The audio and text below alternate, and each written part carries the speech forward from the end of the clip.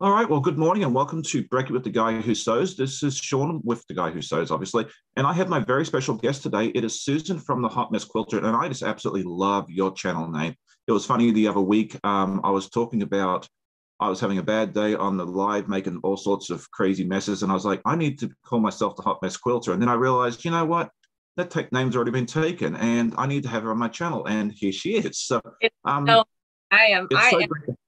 of a hot mess. Thanks for having me. This is Oh, fun. Oh, absolutely. Yeah, it's been really good to have you.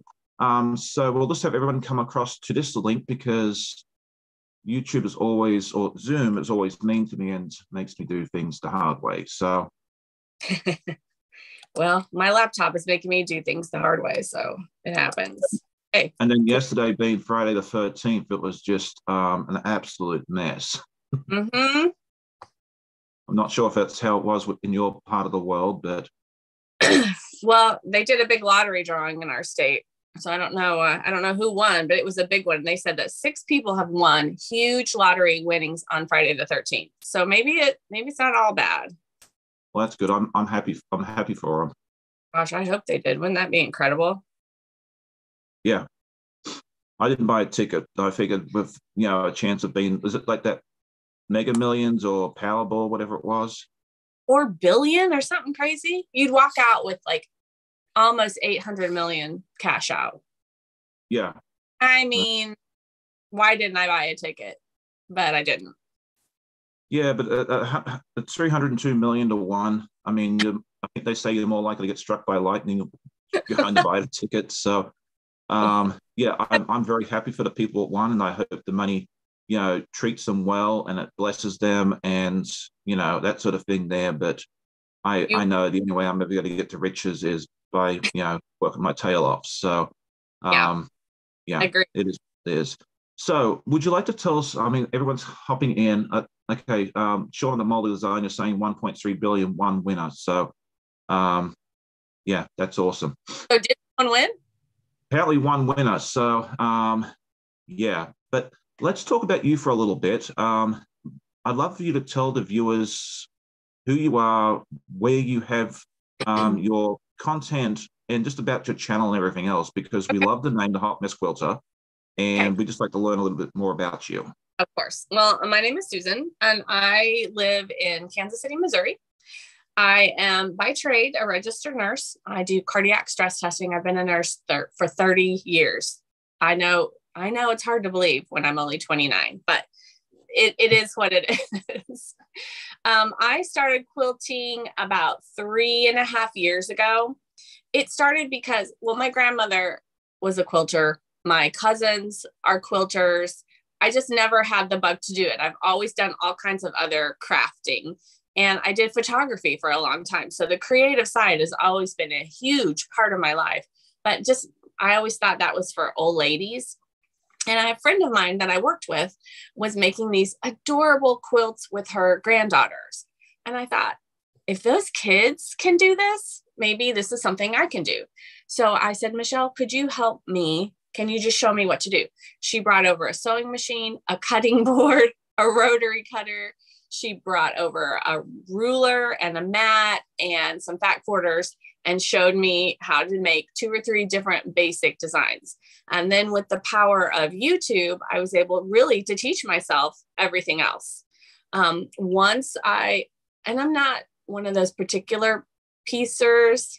Like I'm not, I'm always up to try new and pretty things. And then I kind of fell in love with free motion quilting.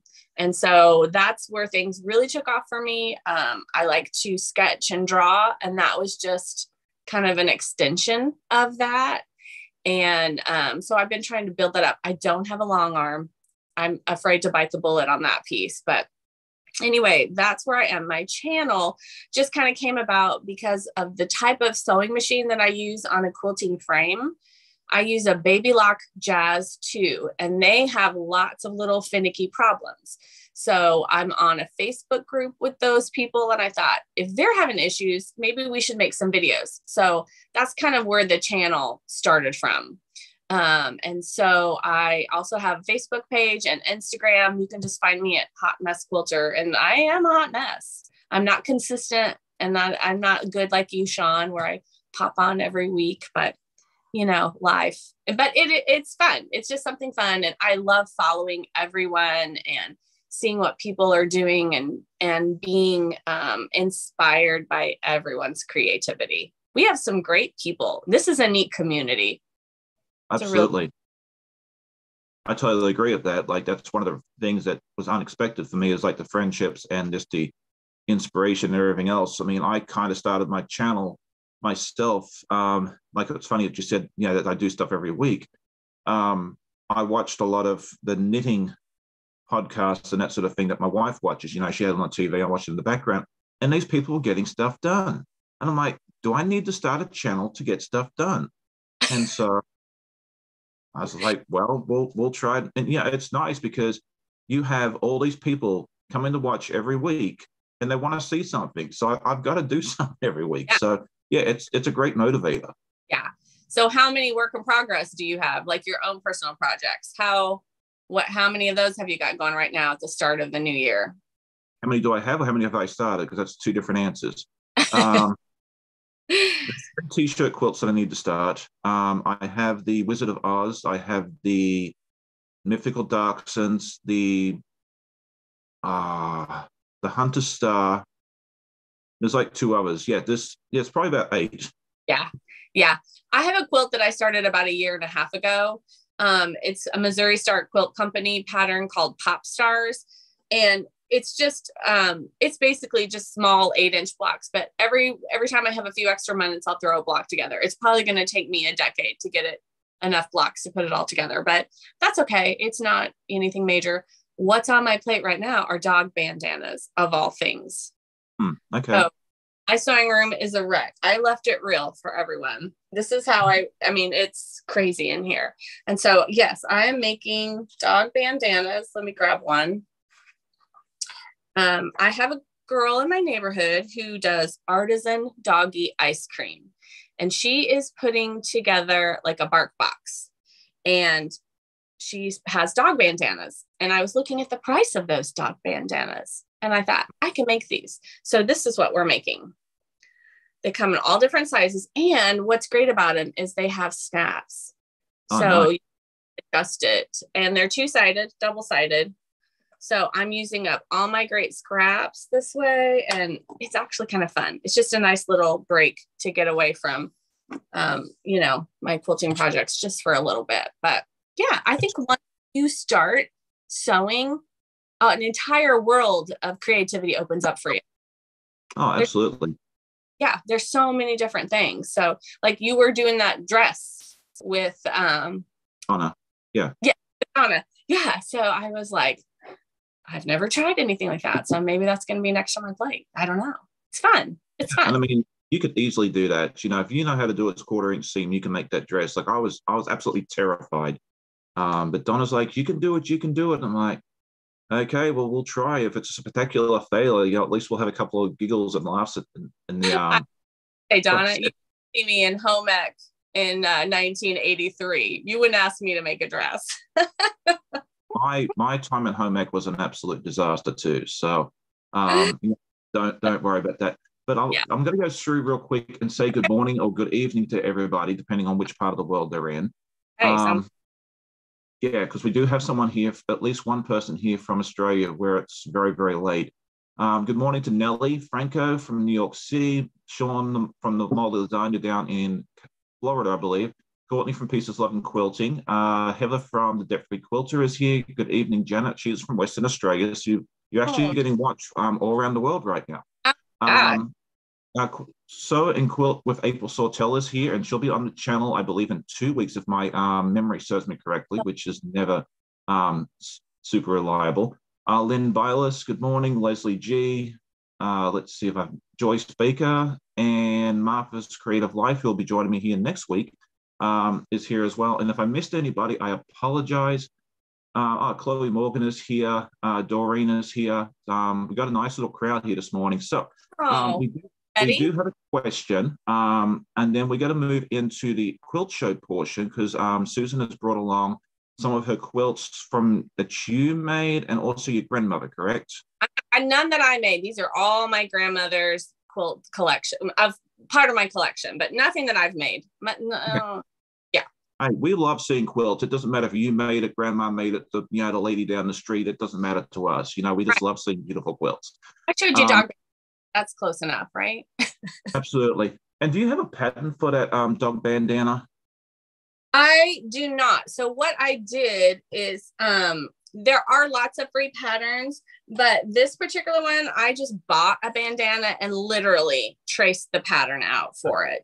And it's multiple sizes. So I just kind of added on the sizes. If I can find a pattern link, I can add it in the show notes when we're done, if that's okay. Absolutely, go for it. I mean, because there's people asking about it, and I love the snaps. Because I actually have one of those little snap kits. I bought that. I can't remember why, but we decided to buy one. It's nice to have. They're about $20 for the whole kit. Yeah, and they come in handy. Like Becca was on last night live, and she was using it, and she said, there's probably enough snaps here to last her, 10 years, which is totally true. But if you ever need snaps, just buy the kit. It's not expensive, and then at least that way you have it, and you'll probably find that you'll have millions of projects that you come across and go, oh, I've got that stuff now, I can do it. So bags, there's so many things you can use that for. But the snaps make it, I think, just ups the game a little bit. Oh, absolutely. Okay, so apparently the winner of the lottery was in Maine, but it wasn't April Sawtell, unfortunately. Okay, so the question we have here is from Courtney at Pieces Love and Quilting, and she wants to know, what is your favorite sewing notion that you like to use? Oh, other than my seam ripper? See, I knew we got along well for a reason. My favorite sewing notion is actually, and I'll show you, is I love this thing where I can just stick all my little tools on there. Let me get my glasses because I literally can see nothing. It's Sew Emma, and it's just a little divider that you can pins. I love this thing, and it kind of gives me a sense of being organized when I'm really not. But I do want to show something else. So I have a great nephew. He's 11. He has a 3D printer. So he made me, he's so cute and so clever. This is a scissor holder, and I'm going to mount it on the side of my sewing machine. So when I'm snipping or bearing threads, this will be so handy to have right there. But I thought, what a cool thing for a kid to do is his mom sews. So, this was a really fun project for him to do. So I have that. That's probably going to be one of my new sewing ones too. And then are you planning to attach that with like double-sided tape, or? Actually, it's what I'm going to use. That way I can take it off if I'm boxing up the machine or moving it or taking it to be repaired or something. And so I think I'll just Velcro it on there. Okay, awesome. The only reason I was asking is I was thinking if you had planned on doing magnetic for whatever reason, you have to be careful of those computerized machines. But Velcro would be a neat idea. So I think that'll work out nicely. This is my thing that I use. It's a cup, and the reason I use this is it's when I did my half marathon like 9 years ago, and then Finley chewed the heck out of it.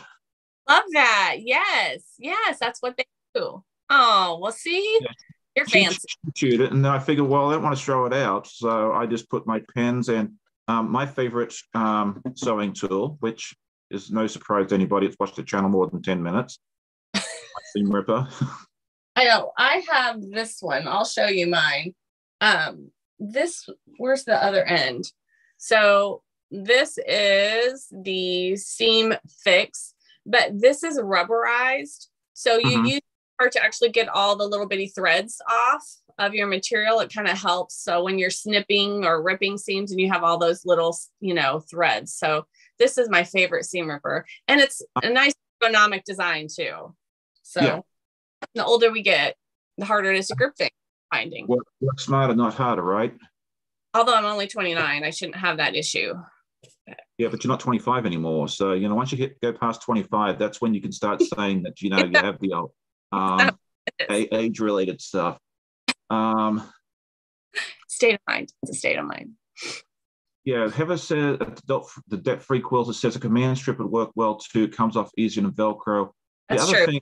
yeah, there is two different types of Velcro that I've discovered too. There's that normal stuff that we've seen like from the 70s and 80s, and now there's a I don't think I have any handy, but it's a different type of Velcro, and I think that one would work really nice.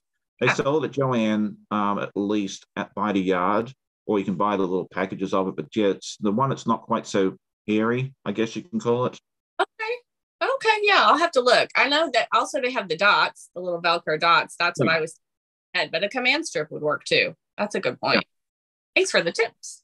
Oh, absolutely. And I love the tips that the viewers put in because they come up with some really, really neat ideas as well. So, yeah, it looks like Courtney says, I recently bought a 3D print holder that holds my USB. Maybe a great nephew can make some and sell them.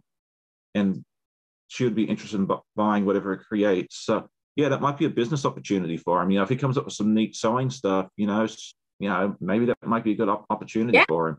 Yeah, for sure.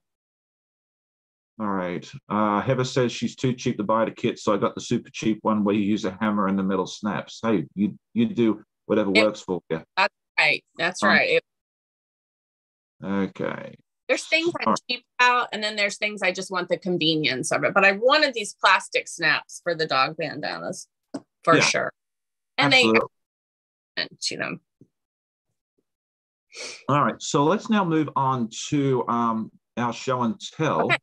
Do it. And I already did all my show and tell earlier this week. So if you missed my show and tell, you can always go check out that video later on. That was a lot of fun to go back and see all the quilts, all the quilt tops. I consider them quilts, even not completed yet. But Susan has brought along, I believe, 5 quilts that her grandmother had made. And so we thought it'd be really fun to come on and just have a chat and then show off these quilts because, I always love seeing other quilts and getting inspiration and that sort of thing there as well. So do you want to show us the first one? And if there's a story behind it, let me know about that as well. Okay, well, so I'm going to start out by showing you a picture of my sweet grandma. So, there, this is my grandma. Her name was Lena Swearingen Stevens, and she quilted in her entire life, like first out of necessity. You know how things were way back in the day. They quilted from necessity. And then she became a true quilt artist. She hand pieced everything. And I remember as a kid going over there, and they still did quilting bees, where all the girls came over and quilted the quilts on the frame. After she passed away, she had a few quilt tops left that my mother took to a long armor, and we were able to finish them. But everything is hand pieced, and really it's a treasure. I'm so blessed to have these fantastic quality quilts. If you've been on my channel and watched me free motion quilt, there's a quilt that I have hanging on the wall behind me that was hers. It's kind of tattered and a mess. So, I just use it as a great backdrop. But the ones I brought today are in really nice condition. So let me just grab them. And I don't know how far apart do I need. Let's just scoot back a little bit here. Just do the best you can. I mean, it's hard to show a quilt on a video in its entirety. Oh, that's beautiful. Probably everyone recognizes this. This is the Dresden pattern. My grandmother was a scrappy quilter primarily. So let me kind of get in here a little bit closer. So she did it with intention, though. She used scrappy things, but she definitely was intentional about it. So each one, oh, my dog is looking at me, maybe a little bit different. So this is, I think it's a full size, and she did a beautiful scalloped edge. So this one is hand pieced and it is hand quilted. I don't know. This is really hard to see on that, but it is hand quilted. I've used this on my bed a little bit.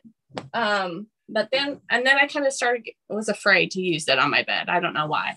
So now I have them displayed on a quilt ladder and rotate quilts through. But there's something super nostalgic and comforting about using your grandma's quilt. I don't know. So yeah, this is the Dresden pattern. Has anyone ever made one of these? No, but now I kind of want to. Well, I got a bunch of free material from a woman who passed away. Her son's like, I don't know what to do with this. They brought over 4 totes of material, and it all smelled like cigarette smoke, unfortunately. So I had to wash everything, but there's a stack of these Dresden plates that I don't know if I have the skill level to do that. So I'm not really sure. This is applique on. Okay, I got to ask that question. It's applique on, and you can see she's even applique along the little scalloped edge. But I don't know. I really like it. I think I might take the pieces that I have and do maybe a pillow or something less intimidating. But if anyone's ever done a Dresden quilt, any tips or hints would be great. And that's one of the things I want to do soon is do some tutorials on applique. I've talked about it a few times. Applique, once you get going and you kind of get the feel for it, is not as hard as you think it is. Like it looks terrifying. If you can free motion quilt, I can guarantee you with a bit of practice, you'll be an expert appliquer in no time. The quilt behind me, the ice cream quilt, that is all applique, all the ice creams. Use to applique. Sorry? What stitch did you use? What do you I just went simple and used a zigzag. There's all sorts of stitches that you can do. I played around with mine and I just found the stitch length and the width that I thought was appropriate.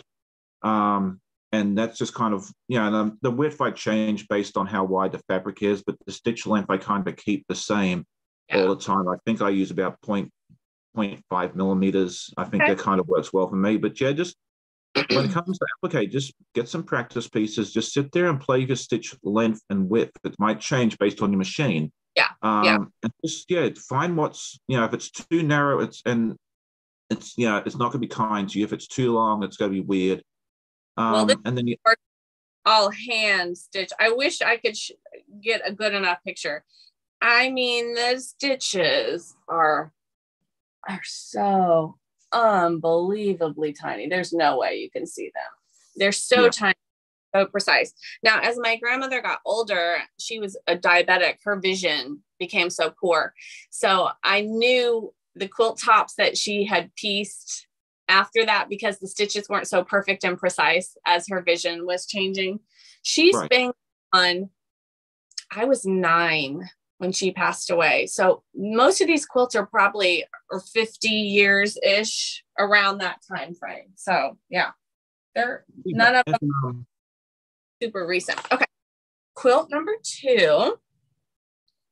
Now this is a star. I think it's just a scrappy star. If someone happens to know if it's actually, because I know there's Missouri stars and Ohio stars and all those, but this is just a scrappy star.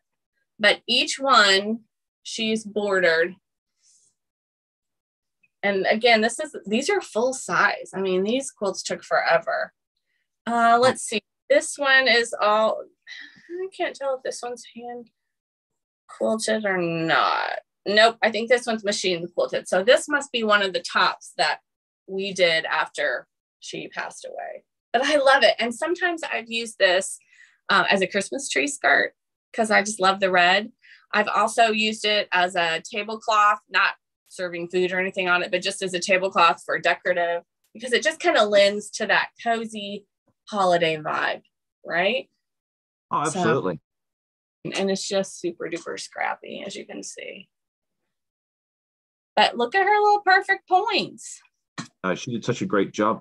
And the thing I was going to mention was like with this one and the last one is you can tell they're not super modern. Yeah, because you said they're 50 years old, but they don't look like they're from the 60s or 70s. I mean, her eye for color and bringing something out that's so beautiful, especially being scrappy. I mean, it's absolutely stunning. She had a wonderful eye for color. Like, I'm floored. Like I would not have said 60s, 70s for that. I love that lemony custard background for that first quilt. I mean, she had a talent for that.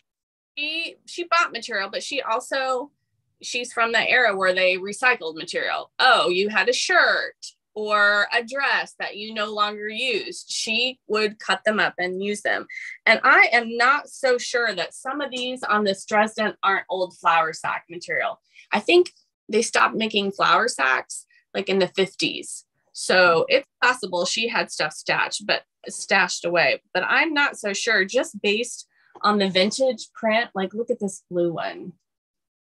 I don't know. You know, these are just timeless. Oh, absolutely.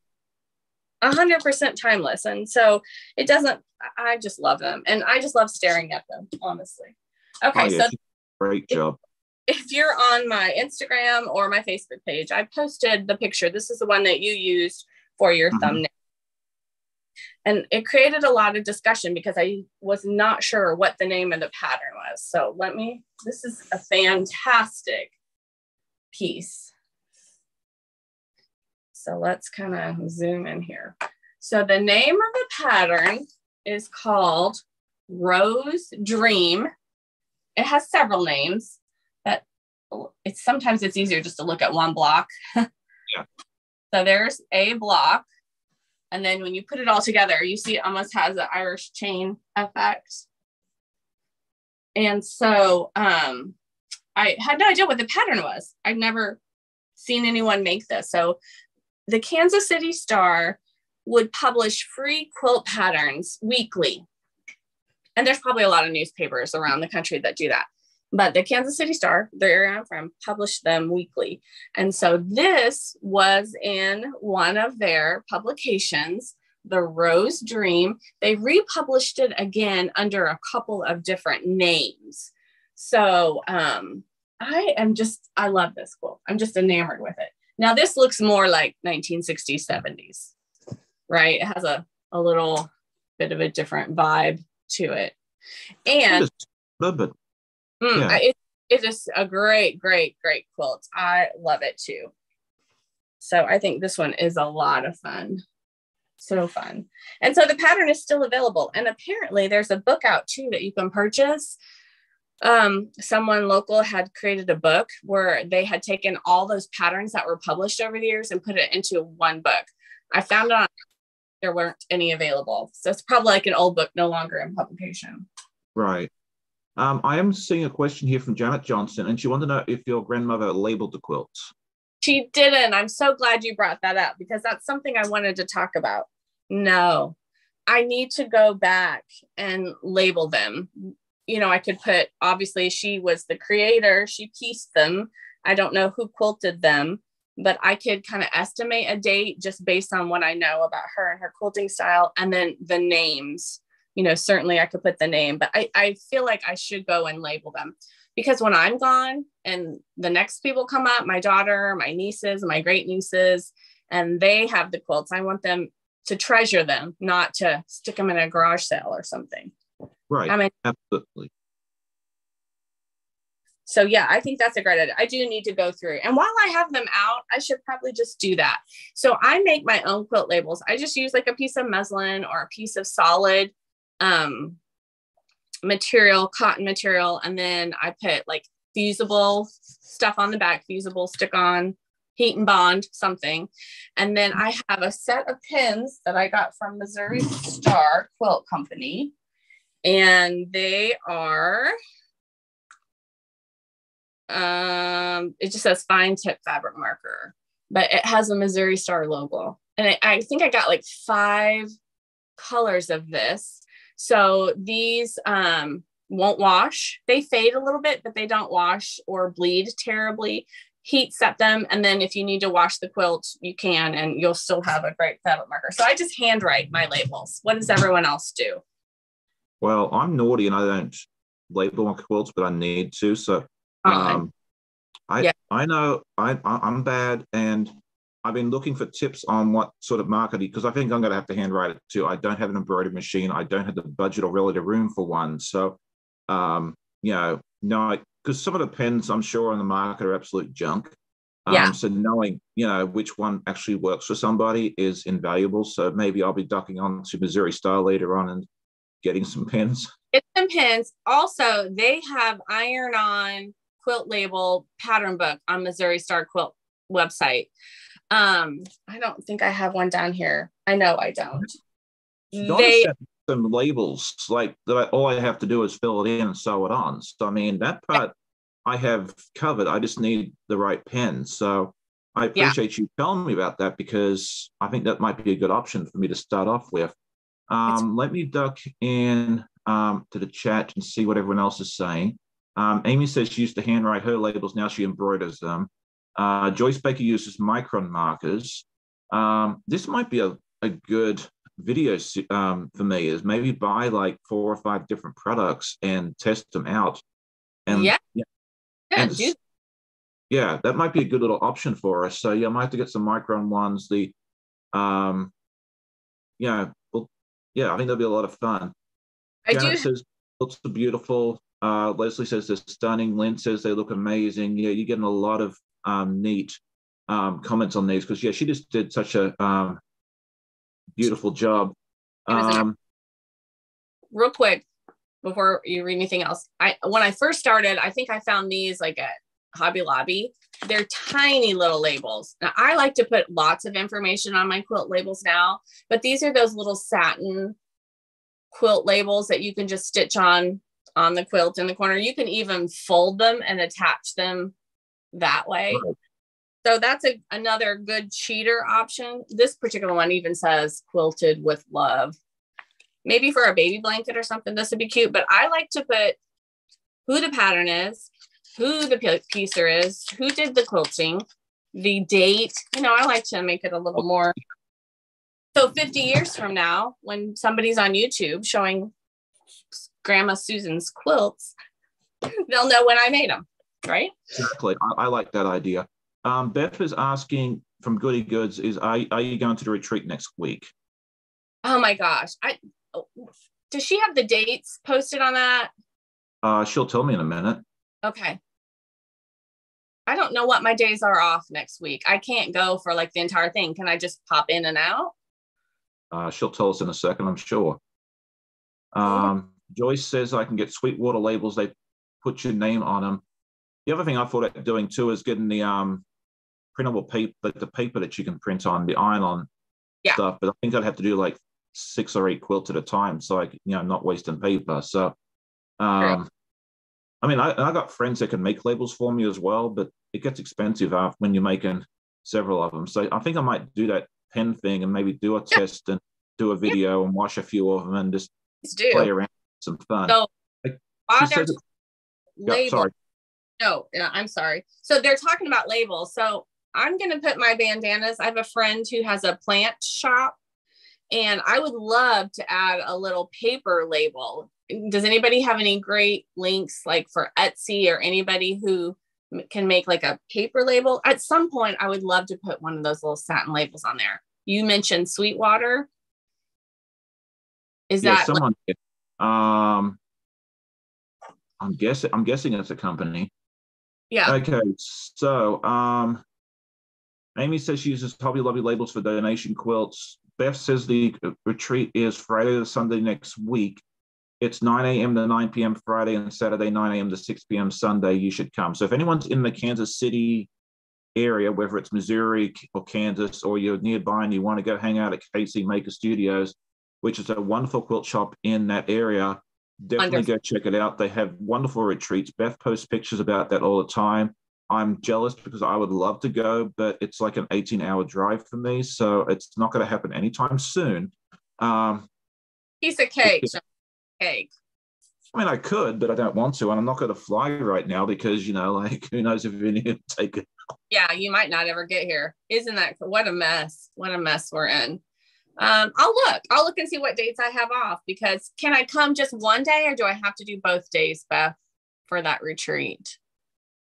I wish I could see that. That's fine. I'll let you know as soon as I can. The Quilting Compound says, yes, they have subscription label programs. I think they're talking about the Sweetwater thing. I might have to look into that myself, Yeah. Yeah, we need to label our quilts. I'm really good about, maybe my very first one I didn't label, but I'm really good about labeling them now. And I also like the ones that are triangle shaped that you can just stick in the corner. I think that is okay. I like that too. So, but I mix it up. It's whatever I have, or a scrap piece of paper. And the nice thing about the markers is if you want to add a little embellishment or you want to draw a little something, you can do that because it's your marker. You can be creative. All right. Well, I think I'm going to check into that very, very soon. And play around and do some different things and that sort of thing there. Okay, so Beth says you can come one day. It's one where you bring your stuff and you leave it so you don't have to bring it back and forth each night. But if you want to go for one day, you can. So yeah, definitely go out and hang out with Beth. She would love to see you. She says I need to come out there, but yeah, unfortunately, not in the cards. Maybe one day. Maybe I'll make the trip out to Kansas City one day and hang out with you all. So you should do it. We'll go to a Chiefs game. That's fine. Well, I'd rather go to a Royals game. We can do that. We have season tickets. Hook you up. Oh, nice. Okay. Well, that takes care of that. I mean, my goal is to make it to all 30 ballparks at some point. I only have 24 more to do. Cool. And one thing I've really enjoyed is actually going on the tours that they offer. Yes. Those are fantastic. You get to learn so much about the team. Like I did Pittsburgh the other year. I knew nothing about the Pirates. But by the time I left that tour, I knew the history. There was players I'd heard of, and I didn't realize they played for the Pirates.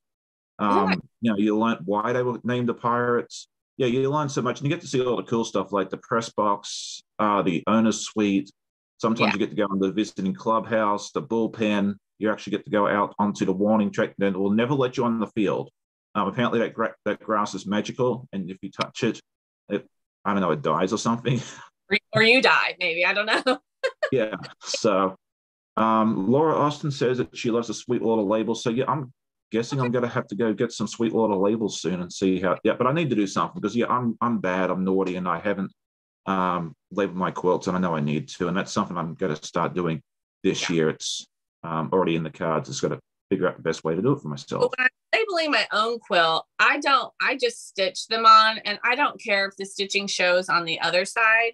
But for these, my grandma's quilts, I probably should hand stitch them on because I don't want to ruin the integrity of the front of her beautiful quilt. I think I would hand stitch those on. Is that what do you guys think? I think that makes the most sense for me. I would. Yeah. I mean, I'm not a hand stitcher at all, but I would definitely make the effort to learn how to hand stitch them onto the grandmother's quilt for sure.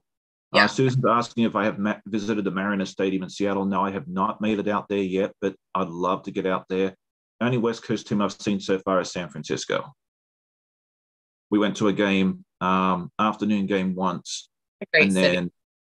It's a beautiful city. And, we went to the afternoon game and then we went to the airport and hopped on a plane and went to Sydney. So like the flight didn't leave till 11 p.m. So we figured, we'll go into the city.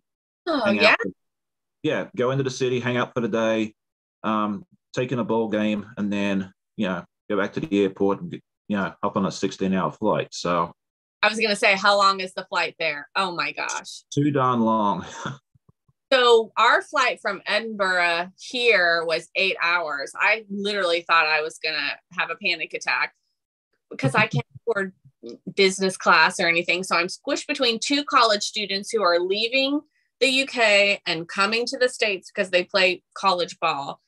And I'm like, can I sit on the end? They wouldn't let me sit on the end. I'm like, okay, well, pretend your mom is sitting here and she has to go to the bathroom every 35 minutes. So I was crawling over these kids. But yeah, it was 8 hours. That's the first time I'd ever flown that long or that far. And so that was it. It was interesting. My feet were so swollen by the time I got off that plane. Yeah. I don't know. 16. You're only halfway to Sydney, 8 hours. I can't even. About 16 hours from LA or San Francisco to Sydney. On the way back, it's only like 14 because of the rotation of the earth and the winds. But yeah, when you go westbound, it's always longer. You just halfway through, you just want to open the door and just go sit on the wing for a while just to get outside. Well, do you stop or is it you're in the air 16 hours? Yep, nonstop. I can't wrap my head around that. Wow. Yeah. How often do you guys try to get back? I mean, I haven't been back last time I was there was in 2017. Okay. COVID. Before COVID. Yeah, before COVID. And then right now it's just way too expensive because like you said, I can't afford business class there and back. You would not get much change out of $20,000. And I can't sit and coach because I'm 6'5". So I have to go into economy plus, and right now those tickets are $4,000. So I'm not going anywhere for a while. Blame you. No, I'm 5'4" and I can barely stand it. I can't imagine. Oh my gosh, that's crazy. Okay, let me show you my last and favorite quilt. So I remember when she gifted this to me, I was probably 7 or 8 years old, and it has the most wear because this was on my bed for a long time. And most of you will know this quilt. This is the Grandmother's Garden. It's still a pattern that you see a lot of, even though it's such an old pattern, it's still a classic. And it's made with all the little hexagon pieces that I would remember seeing stacks of those little hexies on her dining room table, and she would color coordinate them. And then when she had a few minutes, she would just whip stitch a few of these little flowers together. Isn't that incredible? Oh, it's beautiful. It just looks so timely. Let me back up a little bit. So she was intentional about her fabric choices here, probably because it was a gift for me as a little girl. So she didn't use anything scrappy. It's all just great, solid, super intentional. This definitely has a early 70s vibe to me. I'm that kid, right? So this is great. I know that this was during the time where she couldn't see as well, because the binding is not fantastic. I mean, she was always so particular. So the binding on it is just not as perfect as everything else. But this one was hand quilted, machine long arm quilted. So probably because she couldn't see to do her job. But I love this. Oh, it's beautiful. Happy to look. It's just a happy quilt. I have a neighbor across the street, and she has one similar to this that her grandmother had given her. So I want to show you one more quilt, and then I'll tell you the story behind it. Okay. So my grandmother loved beautiful hankies. You know, back in the day where women carried little handkerchiefs in their pocketbooks and stuff. And so she had amassed quite a collection of beautiful handkerchiefs. So after she passed, my mom wanted to do something with those. And so she's like, well, what are some things we can do? So my mother made a quilt. So these are all the handkerchiefs that my grandmother had collected. And this is a full size, so there's a lot of them. I think she might have had to fill in a few with some that she picked up at yard sales or something, but not many. Most of them are my grandmother's. And so she just did a simple white border around each handkerchief. Isn't that great? And that's just such a beautiful and personal way to preserve those, because otherwise, they just got to end up. Because my grandmother loved flowers, the long armor chose this sweet little floral, kind of reminds me of spirograph type quilting, but on that. But yeah, very simple. I love it because I just love the story and the history behind it. But yeah, isn't that fun? I love that. It's just, so personal, and it's like, just a great way to preserve it. One of my first quilts that I did was actually a project kind of similar to that. One of Amanda's co-workers knew that I quilted, and I'm like, well, I just started, but she sent me some of her grandmother's nightgowns, and I cut out strips of those and made like a memory quilt out of it. So that there reminds me of that project. Oh, that's fantastic. That was a lot of fun. And I have some tea towels and that from my aunt that one of these days I need to like put together, maybe do something similar to that as well. So I'm so happy that you showed that, because it kind of gives me a little bit of inspiration on what to do with that. I think Stephen Bland did something with tea towels. He said it's pretty heavy, but it definitely can be done. Yeah. All right. So Amy says that the street water labels are just printable labels. You can buy the blank 8.5 by 11 sheets for inkjet printer and print your own. Oh, okay. That makes sense. I'm definitely have to go check that. I'm going to check those out. Yeah. Janet says she needs to walk away from the machine. Jack is coming out too much. My rule is if you have to use Jack twice on the same piece in a row, it's time to walk away. That's worked well for me. Joyce says she only has 28 stadiums left to visit. Some at 20. Sorry, my baby wanted on my lap. Oh, no, you're fine. We always love seeing doggos. So the cone of shame. This is Parker. He is a Cavachon. And I gave him a little pain pill this morning, so he's kind of out of it, but he needed some love and time. So he's probably about outside. Poor baby. He's doing good. He's doing real good. Sweet boy. All right. So Hey, Betty. we're done with showing quilts. Yeah. But we won't run away just yet. I think since I'll have you, maybe we'll ask a couple of questions. And if anyone has any questions in the chat, definitely throw them in, and we will, as soon as I find the right. Okay, Janice says that's what happened. She walked away from it too. Yeah, I find if you do make the mistake too many times, it just, all you got to do is get frustrated, and yeah, sometimes it's just best to walk away or that do is with free motion quilting. Like one day can go so great and the next day can go so horribly wrong. And you didn't even change a needle or change the thread. I don't know.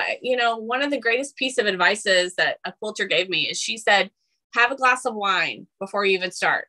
Now, look, sometimes I quilt at 11 o'clock in the morning, so don't judge me. I'll have a glass of wine or a little shot of something. And I do think that relaxes you enough just to kind of not be so tense when you're doing things. And I think most quilter errors like that are us, like we're the ones that screw things up. We go too fast, or we make a curve too fast when free motion quilting and that sort of thing. So I definitely just sometimes have to put it up and walk away, turn it off, turn the light off, and head out the door. Yeah, or work on a different project. I usually try and have like a simple mindless project, so that way if I'm doing something complicated like my Wizard of Oz or the Darkson one, if it's getting too much for me and I still want to sew, I don't have to walk away necessarily, but I can go ahead and work on, like last year's was the Scrappy Diamond. That was just mindless. It was 16 patches and then some other stuff. I could do that with my eyes closed. So it's good to have that as well. I agree. The Wizard of Oz, those blocks are incredible. Oh my gosh. It's been so much fun. The cutting part is not so much fun, So if Cotton Cuts, if you're listening, if you could do a pre-cut of the Wizard of Oz for us, There you go. You gotta do it together. Sorry? And then all we have to do is piece it together. What? Yeah, I mean, that's what they do for the puzzle mystery quilt. That's just, I wish they could, be nice if there was more, pre-cut options. But yeah, that's the toughest part for that Wizard of Oz is cutting it all out. I think the Scarecrow has like 135 pieces. Dorothy had like 85. I think Tinman was about the same. And then there's block 5 is the Emerald City. Mm-hmm. And good gravy. I don't even want to think about how many pieces that thing has. Like that might be the last one I do. Like you might not be seeing block 5 for a while. Like we'll do Glinda the Good Witch next. So my niece and I were having a conversation the other night. I just did the 2022 Angela Walters quilt along, her block of the month. It's pretty reasonable. I think it was like $39, and you get every month you get the material to make a 10-inch block, and it goes for 10 months. So I just finished the last one, and some of the pieces are like 1 inch. They're so tiny. And so I was talking with my niece about it, and I said, how funny that I can sit here and spend a while piecing a block together with 1-inch blocks, but to make a bowl cozy, you're going to have to knock me over the head, and I'm going to have to, I can't stand doing those stupid bowl cozies. I know you did a whole show on them. Why do I hate them so much? So I just think it's funny. I don't know. Maybe it's not as mindless when you're just stitching little pieces together. It's not really mindless, but I find it a little more comforting than it makes me anxious to make a bowl cozy. Have you tried my pattern? I haven't tried your pattern. Did it make you anxious? I will. Give it a go, because like I've heard I got a lot of comments on the bowl cozy pattern, that the one that I found, and I found it somewhere online. Yeah. is so much easier than the templates and everything else. I mean, basically, it's a 10-inch square. You cut it out, you sew some batting to it, and then flip, stitch around, and then you're done. Like they're so easy. So, yeah. Hard. Something about them just make me insane. I don't understand. I don't know. Because I'm crazy. I mean, so and I own it. I embrace it. I am the definition of hot mess most days. That's fine. We all love different things, and that's what makes us unique. Yeah, that's true. That is very.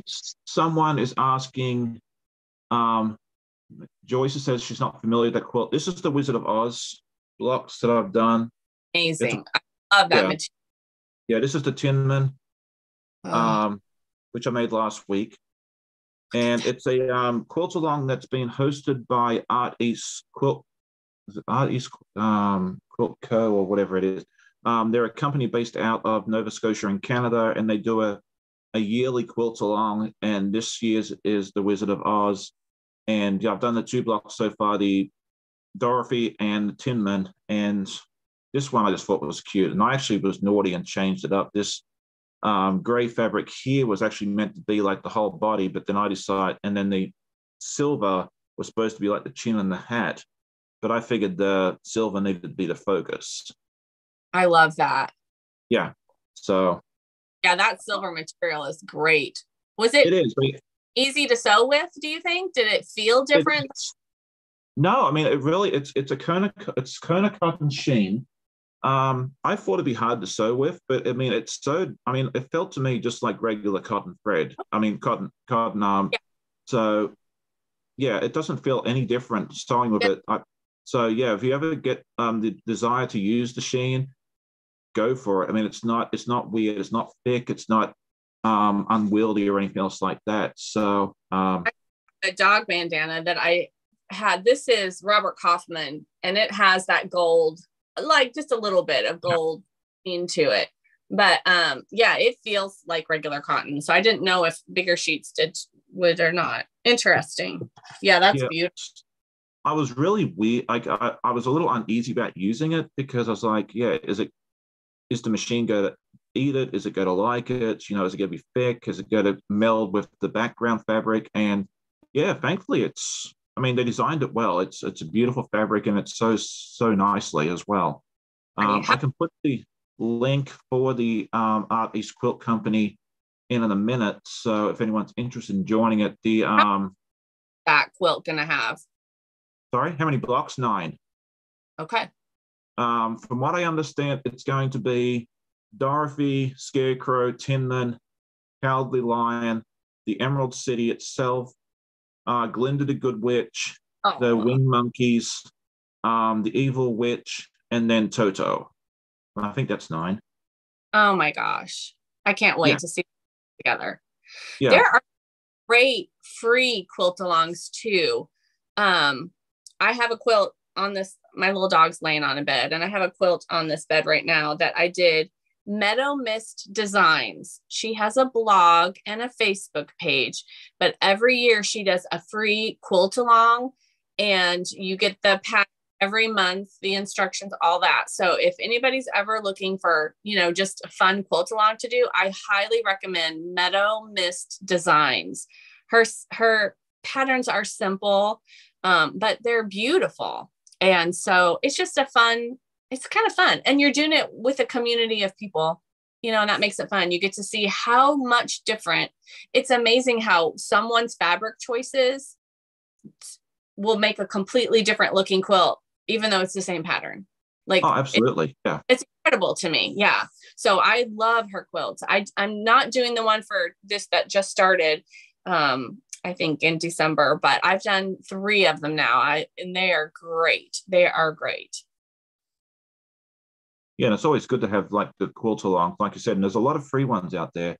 I tend to get drawn to the paid ones, but if you can find something that's out there, if I can find something that's free and it's going to work, I'll definitely jump on board of that too. So it depends on whatever speaks to you, I say go for it. The designer, her name is Cheryl, and she just has some really great patterns. And they look like traditional, but yet, with the right material choices, you could give it a little more modern edge.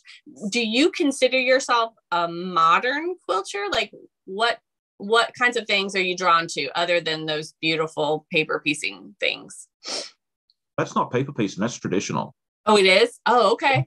Wow. Yeah, they do a lot of flip and stitch. Okay. I know how to FPP. My friend Beth taught me how to do it. But it's not my calling yet. I have not jumped on the FPP bus. And FPP is foundation paper piecing for anyone that might not know what it is, because sometimes we get into these acronyms and we then realize not everybody knows what it is. But yeah, I'm definitely a traditional piecer. I love modern quilts, but I haven't done a lot of them yet. But if I had to say, and I've answered this question on different interviews in the past, I believe I'm a traditional piecer, but I do like to go towards a more modern fabric. And I also really, really enjoy using solids, which is unusual apparently, but I love working with solids. So I did on my Facebook and Instagram, and also I think on YouTube, I did an improv quilt. So I was kind of like a backstage creeper on this Instagram. 30 days of improv quilting was the hashtag. And so I was watching how they were doing like triangles or curved or color block or space. They were doing all these different things. And so I thought, well, I'm just going to try putting a few things together. And I ended up making an entire quilt. And it was so freeing to do improvisational quilting. Sure. Oh my gosh, it was fantastic. I could see where you could really get tied up and spend a lot of time on one block. But the nice thing about doing that challenge, the improv 30 days of improv challenge, is that they force you to try different things, so you don't kind of get stuck, because you could spend an hour on one silly block just trying to get it to look right. You have to kind of be in that different mindset to be a little more freer when it comes with putting, pieces together. Oh, absolutely. It's great. It was fun. It was a lot of fun, but I would say I'm more of a traditional piecer as well, because I mean, that's my heritage. That's what I grew up seeing. That's what I follow. My whole collections are. And so I think I tend to lean toward that too, but there's so many great opportunities just to change a fabric and make something look a little more modern, or, a little more up to date than just scrappy stuff. Although I do love a vintage look. I do love a good vintage. Yeah. I always find too, like, I just love looking at quilts, and that's where I find Instagram, which is where I found you, comes in so handy, because Instagram is full, full of quilts and just wonderful creators, and they just post all the pictures of these wonderful quilts. I get a lot of inspiration from that itself. Like Facebook, they have some stuff, but you have to sort through all the other, people ranting and raving about whatever. But yeah, Instagram, you can just scroll. Pinterest drives me insane. I cannot do Pinterest. Like, I want to murder someone before I get to the link I need to get to. But yeah, no, that's true. I only like Pinterest if I'm looking for something specific. So click on this and then click on that and do this. It's like a 17-step process. I'm not going to do that. So Instagram is a lot of my inspiration. I find a lot of cool stuff there. And my viewers too are wonderful. They send me suggestions. That's how I found the Mythical Darks. And someone sent me a message and said, "Hey, Sean, you need to go get this pattern." And 5 minutes later, I'm hitting the buy button. So awesome. They do a lot of neat things for me as well. So let me see what is in the chat to see what I've missed, because I've been neglecting that a little bit today. Pat Sloan does many quilts alongs that are free as well, and That's she's true. she's a wonderful person. She was on Donna's channel a week or two ago with an interview, and that was so much fun to watch. So definitely head over and check that out if you didn't see that. But yeah, she has some neat stuff. Let's see. Donna says she's late. She's traveling today. I'm so glad to have you here this morning, Donna. It's always good to have you. Nancy said she did my bulk cozies. I think quite a few people did. Okay. Lynn Bylis said she used my bulk cozies. She made a few as Christmas presents so quick. And I made bulk cozies for my coworkers for Christmas a few years ago. And that's kind of dangerous because if you give them one, they'll come back because they're so good Yes. that they want 4 or 5 more. That's, I think, where I got frustrated. They're like, "Oh, can I get these?" And before you know it, I've made a dozen. I'm like, I don't even like making this. So I made, my niece made them and I bought them from her instead. I cheated. But Hey, yeah. All right, I'll look at your video. I'll look and see what pattern you have. And then if I can find a pattern to this dog bandana too, I'll make sure to drop those in the links later, because these are fun, you guys. They're so simple. It's just 2 pieces of material. I don't have any kind of sizing or anything in between the two, and so darn cute and easy. Yeah, my sister made us some, and she sent some across for our dogs. But then my youngest Finley chewed holes in them all, so now I'll have to make some more. Well, my niece makes the over the collar ones. Yes. My dog doesn't wear a collar, so the tie ones scare me with a puppy. He's in the kennel a lot. I don't want him to get his leg caught through there or something. So I thought the snaps were just kind of a neat, and they just look so crisp and clean. So we'll see how that goes. Sounds good. All right, so let's see what else we've got for you. We've talked about how you started quilting. Yeah. Just looking through my list of questions. This is where Donna is the queen of interviews, not me. So what motivated you to start a YouTube channel? So I had started one a long time ago, where I had, both my parents are passed, and we had challenges like getting to the doctors and medicines and different things, and being a nurse, all that was so easy to me. But I realized people who don't have medical backgrounds, I can appreciate how difficult it is to navigate all of that when you're dealing with illnesses. So I had started a channel to kind of talk about how some hints and tips and suggestions on, your aging parents. And so that's where my channel started. And then I stepped away for a very, very long time while my daughter was in high school, and I was doing high school senior photography at that time. I was so busy, I stepped away, but I kept the channel. So I deleted everything. And then I already had it existing. So when I started the free motion quilting journey, I just kind of hopped back on and was able to get back in there and rebuild that channel a little bit. That's awesome. Yeah. It's always, I love hearing the stories about, what motivated people to start a channel, because we all have our own stories. We all have our own reasons. I mean, I did it, like I was mentioning earlier, for motivation and actually get something done. Yeah. Another question I would like to know is, what are your long-term goals, like quilting wise? Are you planning on doing more? Are you planning on getting a long arm in the future? Are you trying to do a business or just doing it for fun? Ideally. So my goal is to retire in about 6 years from nursing. I would love to venture into some sort of retirement hustle that had to do with quilting. I would love to get a long arm. The price point just terrifies me right now. And I feel like I'm not that good at it. I am using a frame and a traditional sewing machine. And I feel like once I kind of get that challenge overcome a little bit, then maybe just transitioning into a long arm will be easier. And I'll probably buy like a used one and start. My fear is, and I see this happen to everybody, now all of a sudden your people are giving you your quilts and you don't even have time to do your own stuff. Like you're so busy quilting everyone's quilts that you don't even have time for your own.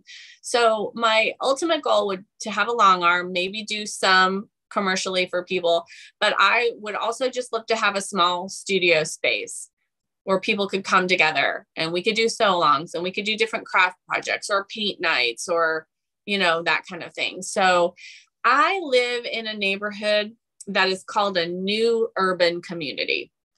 It looks like it belongs like on a beach town somewhere.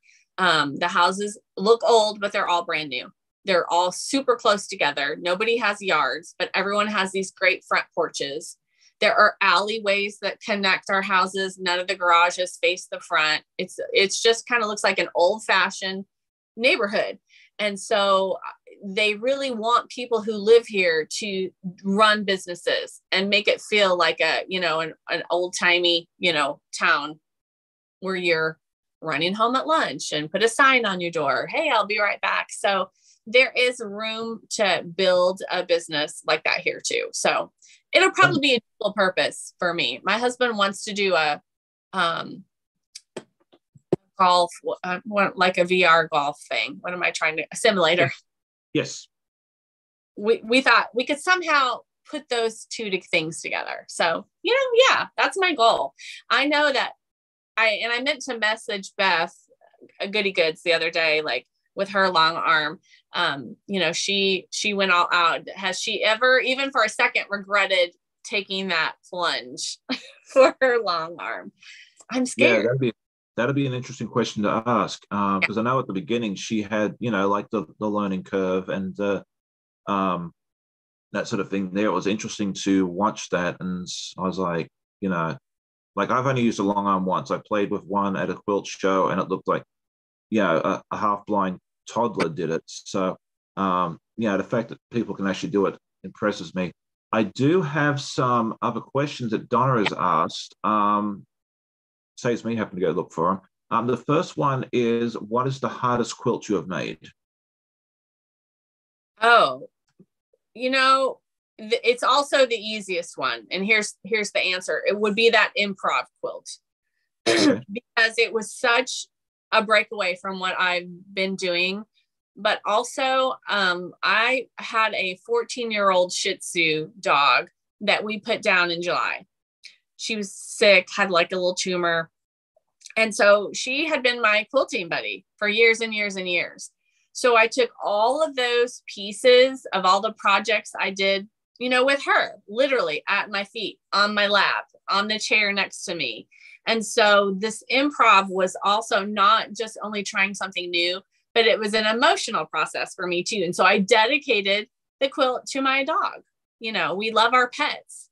And so that's just a culmination of all the memories of all the quilts that I've made, and then just the time that I spent with her. So it was the hardest because it was such a breakaway from what traditionally I've been doing, and because it was an emotional process for me too.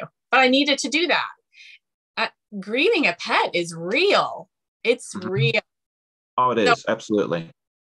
Just to kind of process.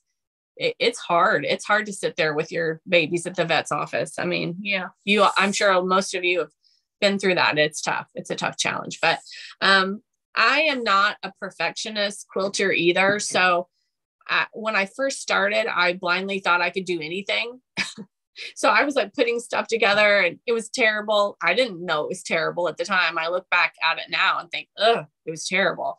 But I didn't know I had just enough confidence and arrogance to think, well, I can do this. So I just was throwing stuff together. But I'm not a perfectionist. So that also takes some pressure off when you're quilting. It also what I miss, right? I don't stress over that stuff. I don't think you need to. I mean, to me, every quilt is a learning experience. Sometimes we jump in over our heads and try and attempt stuff like, that happened to me as well with the bear paw quilt and the Rhapsody quilt that I did last year. When I started those, it was way over my head. I did, especially the bear paw, I did not have the piecing skills to do that because it had to be pretty accurate to even come close. And I put that away. I mean, it frustrated me so badly. I put that thing away for like 2 or 3 years. And when I came back, then I'd do a little bit and come back. And then last year I decided I'm finishing this thing. And I had the skill set then. Like I was able to do, a good 1/4 inch seam. I was able to put everything together. I was able, And so sometimes, but it was a good learning experience. Like everything you always, even if it looks, and you look back at something, like you said, it may look terrible, but you aren't where you are today unless you were where you were back then. Yes. If that makes sense. So like whether it's free motion quilting or piecing or whatever it is, unless you plan on entering it into a show and you plan on winning a ribbon, near enough is good enough. I often say 95%, is my rule. If it's 95% right, it's good. And if you're in any school, 95 is still an A. Hey, what's passing? 65, 70? Exactly. Well, you might want to go a little more than, passing, but I mean, if it's not perfect, like just Is it worth the time? In the end of the day, I sit there and look to myself, is it worth the time of me ripping out whatever it is that's wrong and redoing it? Right. Or is it just going to be okay? Because once it's part of a bigger project or you've quilted over it or anything else, are you really Yeah. going to see if it's off by 2 millimeters? Well, that's the beautiful thing, I think, with the quilting. When you finish it, it hides so many flaws. And then you wash your quilt and you Yeah. get that wonderful crinkly, oh my gosh, yeah, that does hide a multitude of sins. And who Yeah. cares? You're going to give it to someone, they're not going to know that a point is cut off, point doesn't match. They're just going to wrap themselves in this wonderful creation that you spent so much time and effort and love putting together for them. And then they'll enjoy it and appreciate it. Yeah, and we are usually our own worst critics. Like what we see, like you said, if you show it to your husband, your wife, your kid, the dog's not going to pay any attention to it. They're going to see all the beautiful colors and the pieces and everything else that you've done, and that's all going to matter to them. 100%. Meredith says that she loved the trunk show, great color scraps. Everyone enjoyed the show so much. Thank you. Let's see. Donna says that quilt sounds like it was very therapeutic as well. Thank you for sharing. Yeah, and I love hearing the stories, and that's something I did. I'm really trying to pay more attention to is the stories behind the quilts. I had COVID last October, and I was in isolation in my own little room, and I couldn't come down here and sew, and that was driving me nuts. And I pulled out. I couldn't have a live, so what I did was I found some photos from a quilt show I went to, and they had like little notes next to it, and so I put that together as like a premiere, and absolutely loved it. Viewers loved it. That's kind of where I've just fallen in love with that, like listening to the stories. So anytime someone wants to come on and tell us about quilts or anything else, I just absolutely fall in love with it. Stephen and I did a live a couple of months ago where we talked about our 5 favorite quilts, and it was just nice to hear the stories. Yes. Yeah. I love that too. And that's a good point, because all of my grandmother's quilts, I wish I knew the stories behind them, like why did she do these color choices and what was happening in that stage of her life that she decided to make that challenging pattern or whatever. Yeah. There's a story behind every one of these. And then my sister has a stack of quilts that were my grandmother's. I mean, my grandma was a quilting machine. My cousins have them. If we put them all together, we could probably have our own quilt museum. No kidding. Oh, I believe it. And I'm an hour from Missouri Star Quilt Company, Hamilton, Missouri. And I was there over the summer. I popped in to do something, and I went through their quilt museum. It was phenomenal. If you have never been, or if you're coming through to Hamilton or going to Missouri Star, take the time to go through their quilt museum. It's amazing. And Jenny Doan she rotates the quilts that she has on display. She rotates them because her collection is so amazing. And I guess she had some of the Chiefs head coach, Andy Reid. His wife is a quilt collector. And so she had a borrowed collection in there too. So it is a fantastic, fantastic museum. It's really great. So if anybody ever has a chance to do that, I highly recommend it. I think it was $15. You could spend all afternoon in there. It was great. It was great.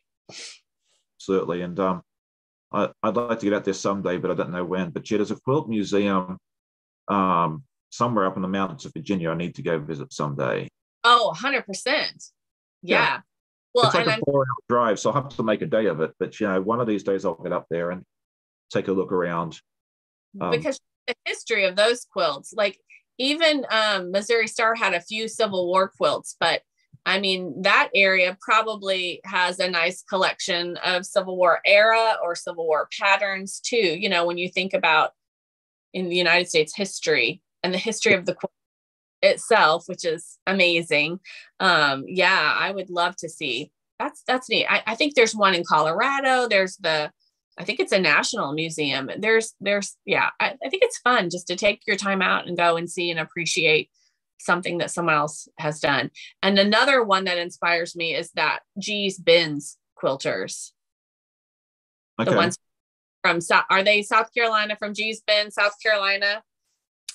It's a group of Black women who've been in this area for a very, very, very long time. the tradition of quilting from slavery days into current, and they do a very improvisational. It's amazing. Their quilts are amazing. It's GEES Bend, G's Bend Quilters, and it's family. It's like families of generations of women who are quilters, and they loan their quilts out to some of these museums, and they're amazing. They're amazing. There's a great YouTube documentary too on them too. Yeah, I'll have to check that out because I got family in South Carolina. So next time I go down there, I might have to go take a look at that. I just love seeing all the comments here. It's hard to keep up. Boy, go back and look at everything. Yeah. All right. So we have more questions for you. Stephen did bring up a very good point, and I didn't get a chance to say this, but he says you sometimes just have to learn to say no when it comes to people that want you to do projects and that for you. Because like you said, this is supposed to be fun. I've learned to say no to certain, a lot of people because I don't want to overwhelm myself. Yeah. So it's hard. I'm a people pleaser. I hate saying no with a passion, but sometimes, if it's too much, don't take on too much. Do look after yourself first. Because you work a lot. You're working in the middle of the field is not easy, and you have limited time. So make it for you. Yeah. Sorry, my computer's talking to me. No, that's 100% agree. I feel like when something becomes a chore, and you don't enjoy it anymore. Photography became that way to me. I loved the process of creating the images and the editing, but the business side was draining to me. And so I just had to step away. And finally I got out of it when my daughter was a senior in high school. I'm like, I wanted to enjoy her senior year. So I just kind of stepped away from it at that point. But when it became a chore, then I just didn't find the joy in it anymore, for sure. All right. So a couple more questions for you is, what was your first quilt that you made? Well, I did a split rail. Okay. So I had a borrowed sewing machine. Remember I told you the story? I had a borrowed sewing machine. I had donated supplies, and I asked everyone I knew for material. Like I didn't have anything, right? I didn't have anything. So I'm like, hey, does anybody have any scrap material that they're not using? And so that quilt is a representation of all the people that showed me love when I started this journey. And so I just did a split rail. It's adorable. It's cute. It's a very cute quilt. I actually have it hanging up on my quilt ladder right now. So it's super colorful. Great. It's a crazy quilt, I will call it. And then I quilted it myself. And I just did what I call drunk wavy lines. Have you ever tried to do a straight line on your sewing machine? So I just did these little wavy lines, cross hatched them, quilted it myself. And it's cute. It's a really cute piece. So that was the first one I did.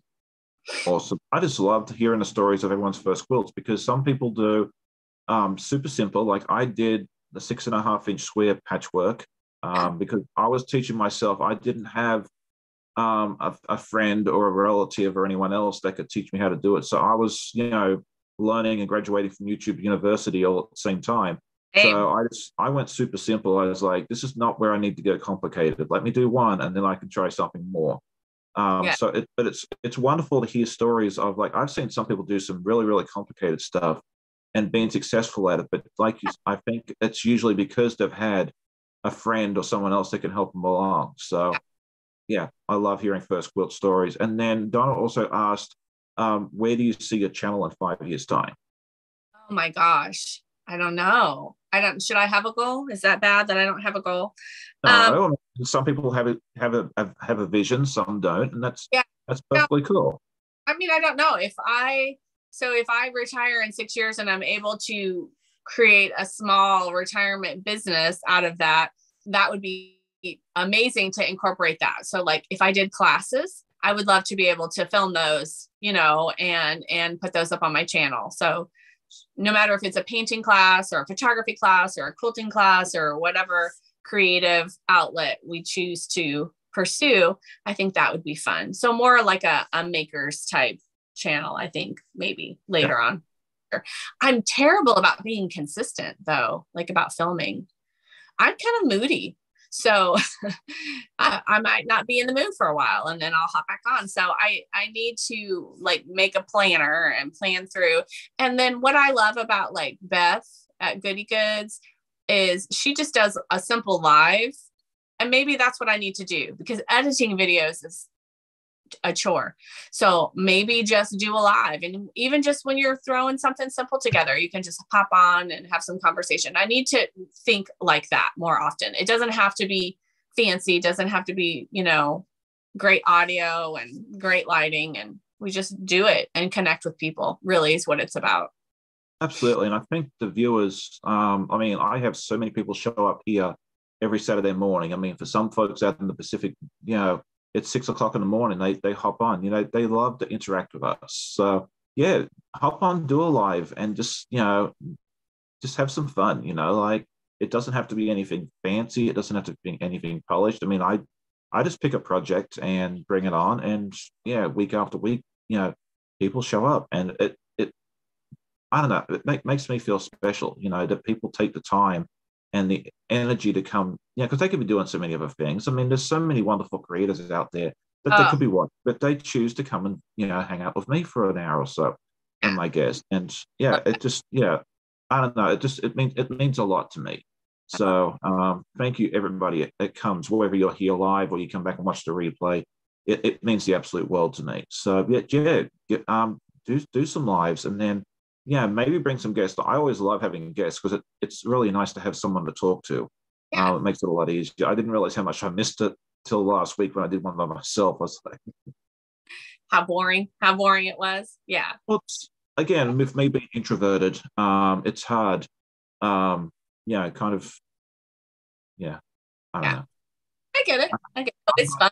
I'm not articulating myself very well. All right, Susan says it's much more fun than being on the playground of unruly kids. Okay, well, I'm glad we're better than that.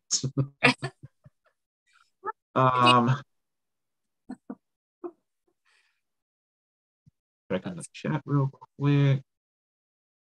Okay. If anyone else has any questions, definitely throw them in the chat real quick. Otherwise, we'll probably go ahead and wrap this up because I've got to go run and do some things and get some sewing done, because if I don't get any sewing done, tomorrow's podcast is going to be, hey, welcome to the Guy Who Sews podcast. I did nothing. Have a great week. We'll see you next time. That'll be fun. That'll drive me nuts. But thankfully today I should be able to have quite a bit of time. So I've got to run some errands, but other than that, I should be able to do some quite a bit of sewing. So that's kind of my goal for today. So bandanas, that's my goal. I'm trying to get enough to take to the shop. So I've made like a little assembly line. I have all of them cut, and now I'm just gonna piece them all together, and then I'm gonna turn them all inside out and iron them. So I kind of have like a little assembly line, which is why my space is just a wreck right now, but I don't care. Hey, you've got to do what you got to do. I mean, I always say that a clean sewing room is someone that either just cleaned it or isn't using it. Exactly. If I ran the sweeper right now in this, it would clog it up. There is so much stuff on the floor. So this is real life, people. We keep it real here. So that's why we get along so well. Right. All right, well, I think we have any other questions. Let me just make sure there's nothing else that I wanted to go over. Let's ask a couple of fun questions real quick. These are real quick and easy. It's an either or thing. Do you prefer solids or prints? Prints. Okay, I figured. I mean, I'm probably the only person in the quilting world that would say solids. I love and I have a quilt pattern that I got from Susie Quilts. I think it's called the Fireside, and it's all solids. And I have all my fabric selections for it. I just haven't taken the time to do it. I've been pulled in other directions, but it's going to be all solids. So I'm anxious to try that. It'll be beautiful. Excellent. Yeah. Flying geese or half square triangles? Half square triangles. However, I'm getting better at flying geese because I got the block lock rulers. I mean, overall, that makes your half square triangles and your flying geese better. So I'm not as intimidated by them as I used to be. Excellent. Traditional piecing or FPP? Traditional. I haven't even tried FPP. Well, that's not true. I tried it one time on a Moda blockheads challenge they were doing, which was way beyond my skill level. But I did manage to get through one paper pieced block that spelled out love. It was fun, but I don't know. I don't know. There's people that really love, I mean, they love it. I don't know. I don't know if it's for me. I haven't made that decision yet. I'm kind of like you. Like, I don't know. Yeah, I like having that skill set in my box. And if you want someone that's really good at teaching you, you have someone local. Yeah. Yeah. Oh, I know. She's how I learned. Yeah. Tap into that resource. Yeah. She's always going to do this. Here's your class. Let's do that. Yeah.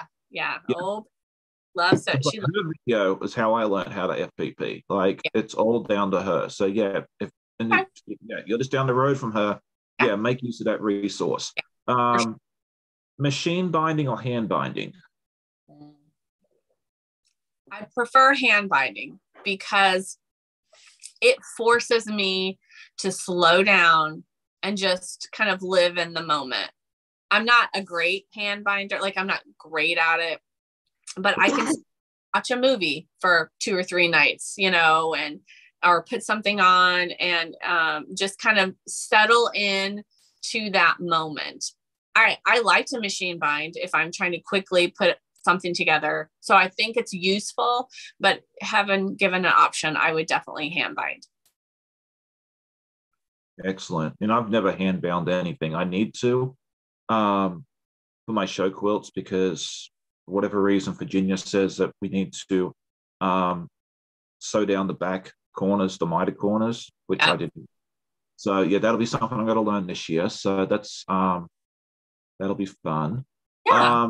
Let's see. Next question is going to be bold colors or muted neutrals. Bold with a vintage flair. Okay. If that makes sense. Does. Reds, teals, I mean, olive greens. Those are kind of the colors I tend to lean towards. Yeah. Excellent. Yeah, I always say like I like my favorite color to quilt with is rainbow. Like, yeah, the bolder and brighter. I mean, you've seen my quilts. I mean, nothing is I don't know that I've done a muted neutral. I love a muted quilt. In fact, this one from Missouri Star that I'm doing, let me grab a couple blocks out real quick. We have time? Yeah, we've got a few more minutes. Sure. I decided to go with like a vintage because the one they showed on their channel was vintagey colors. So it is just a simple little star block. I think it finishes out at 8.5 inches, but I'm doing muted colors, like earthier colors, which is a step away from what I normally would do. But so this is the one when I just have a few extra minutes, I just throw a block together real quick. This is the same background, just with different color. That's fun. It was a free pattern that I got from Missouri Star. I take advantage of that resource for sure. Living so close, I'd be crazy not to. Oh, absolutely. Yeah, it's not like I can just hop in the car and be there in 2.5 hours like you. So. Right. I could be there in an hour, not to be rubbing it in or anything. No, you're fine. I mean, I've got a nice quilt shop nearby that I could utilize. It's still, I think they said it's like the largest one in Virginia. So, like having that so close. You should do it there. You should just, come with me to the quilt shop and you should do a live there. I love to see different shops. Yeah, I'll have to do that one day, but usually it's like in the middle of the day and I just want to get in, do my shopping, touch the fabrics and then head home. So, but one of these days I will make the effort to great do that. So, let's see. Okay, apparently Teresa Louise is doing a sew along this afternoon. Ooh. Yeah, and she always does beautiful stuff. So it might be something else for us to check out. All right, Lara Fuller Urfanard is here with us. She's here from Wales, and she has a YouTube channel as well. She's just getting started. So definitely check out her channel if you haven't seen that already. Right. And then the Quilting Compound is asking, is anyone doing the temperature quilt? Apparently it has lots of flying geese. I did a temperature quilt with my sister 6 or 7 years ago. It was just a series of 2.5 by 5 inch rectangles, and we just did that for a whole year, and that was a lot of fun. Like, I did mine for my city, and then she did hers for hers, and then we swapped them when we saw each other in 2018. So that was a lot of fun. I've seen a lot of Um, variations on that. I mean, I think you can make it the way you wanted to. I mean, you oh know yeah, what you just kind of do your own thing. But yeah, those are interesting. I'm that might be something fun to check into. Yeah, I've seen them on Instagram, all over Instagram, but I've not decided if I wanted to do one yet or not. But that's interesting. I didn't realize there were flying geese in that. I guess I need to pay more attention. and I think you can have like the one I did was just rectangles. I didn't do anything fancy. Yeah. So you can do it either way. I plan on doing a tutorial for my version of a temperature quilt Cool. soon. Okay, cool.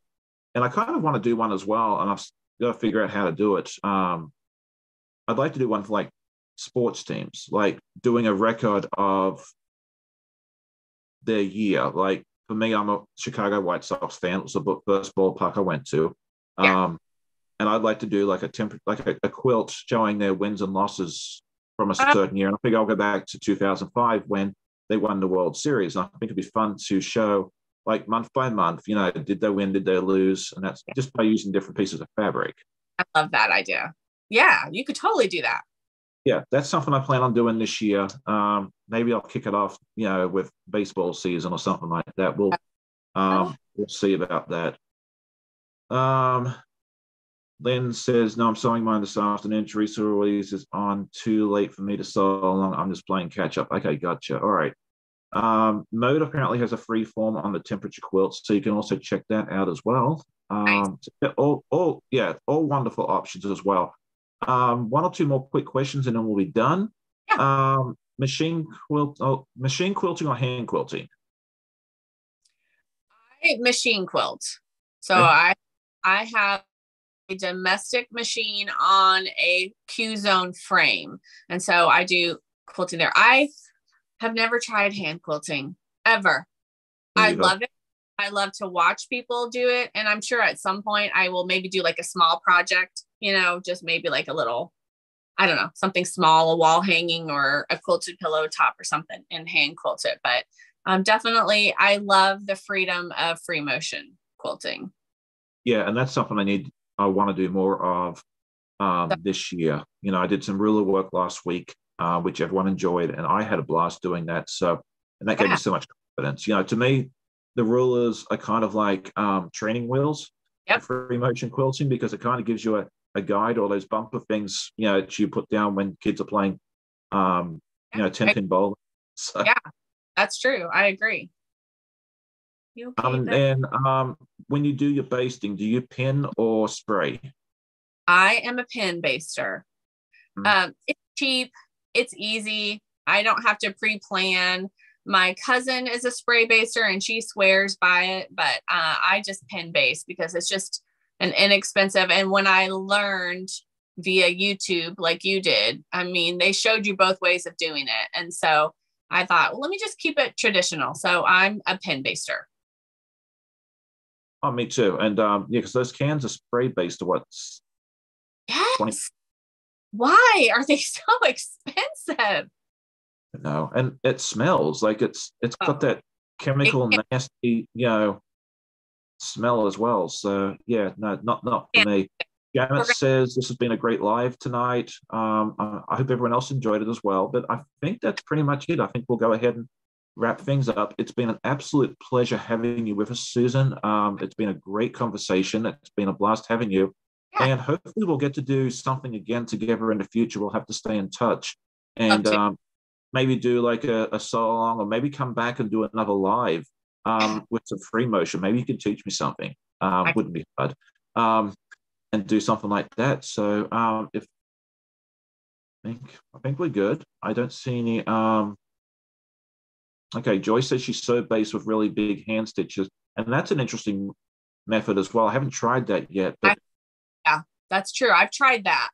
But when you're free motion quilting, it's those stitches get snagged. I can't, so if okay. I were All right, hand, that would be good. But for free motion quilting, that wasn't a good option for me. gotcha. All right, excellent. Janet says she spray based. She hates basting, and so to spray is quick and easy. I think I'm It going to is. make use of the big tables in my office and maybe take quilts in there and pin based them during lunch. Yeah. Oh. So yeah, Lara said she was late to the party, so didn't catch a lot, sadly. Well, you can always head back if you did hop in late, because I know sometimes people do, because depending on where you are, it can be very, very early.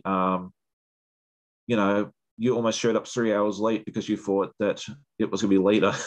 Yeah, so confused. And then I'm like, wait a minute. And then when you said that, I'm like, oh my God, he's right. The time zone is completely different. So yeah, I would have been late to my own party. that's all right. Not a big. Well, see, it's easier for me because I know what time it is back home in Australia, because they're 16 hours ahead right now, and then I work in international shipping, so I work with people in the Central Time Zone, Mountain, UK, Europe. So yeah, I know I'm pretty good with times pretty much anywhere. Once you get me into the Middle East and that sort of thing, I get a little fuzzy because I don't really deal with that area. But other than that, yeah, Europe, Australia, half of Eastern Asia, I know where it is. All right, so let's see. Okay, I think we're done. Thank you again for everybody that joined us. Do you have any videos or anything else coming up that you know about? Say that again. Do you have any videos or anything else planned? I don't have anything planned. I'm just kind of winging it, but I think I'm going to try this whole live scenario, and I might do the dog bandanas, and we'll see if we can get a pattern put together and share that somehow too. And then we can just do like a little tutorial on it. Okay, that sounds great. Yeah, Good. definitely let us know. Put something out, and that way anyone that's interested, which I think will be a lot of us because we all have our own dogs and we love them so much. I think you'll get a good crowd that come in. So definitely let us know, and shoot me a message and let me know when you go to do it, because I can always put a post out and promote that for you as well. I'd be more than happy to do that for you. I will have my live, not my live, that's today. My podcast tomorrow as usual, and then after that we'll announce that tomorrow. So definitely check out the podcast tomorrow. If you haven't seen the videos from early in the week, definitely check those out as well. And please support Susan.